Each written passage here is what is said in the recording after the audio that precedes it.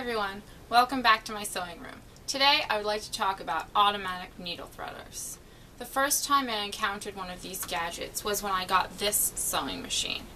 After I figured out how to use it, I thought, wow, automatic needle threaders are really fiddly and tedious. As soon as I got used to it, it stopped working. Then I went back to the old way and I thought, wow, this way is really fiddly and tedious too. So I decided to investigate the problem and develop a repair. Let's take a look at how an automatic needle threader works so you can learn how to use it or repair it.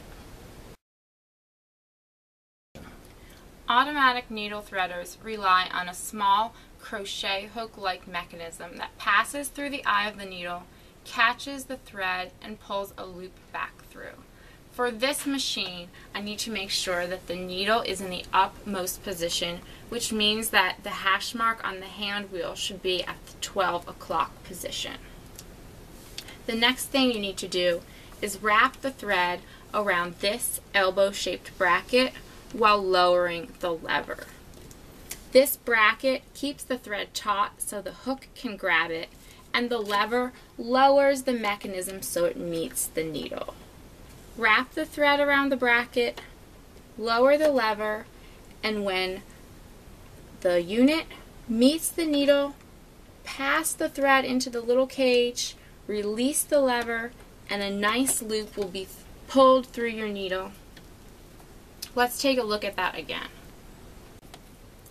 Wrap the thread around the bracket, lower the lever, bring the tail of your thread through the cage, release, and there's a nice loop that you can pull through. Now the needle is threaded. Because these devices rely on the hook and the eye of the needle meeting up perfectly, several things can go wrong. If your needle isn't installed properly or isn't raised completely, the system won't work. You may also have a problem with certain needle and thread combinations. However, your needle threader may also be bent. The hook itself is very fragile and can be jarred easily. If this happens, the hook won't pass through the eye of the needle. Instead, it will be pushed to either side, which bends it further, and you won't be able to thread your needle.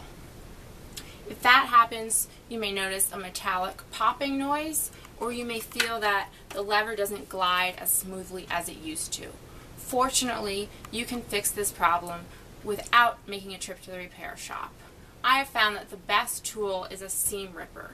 You can just gently nudge the hook back into place. You could also use a small screwdriver. Lower the lever and just gently push the hook so it passes through the eye of the needle once again. This is a nice and effective quick fix. Just make sure you know which way the hook is bent so you can make the correct adjustment. Now you should be able to thread your machine quickly and easily. That's all for now. Thanks for watching.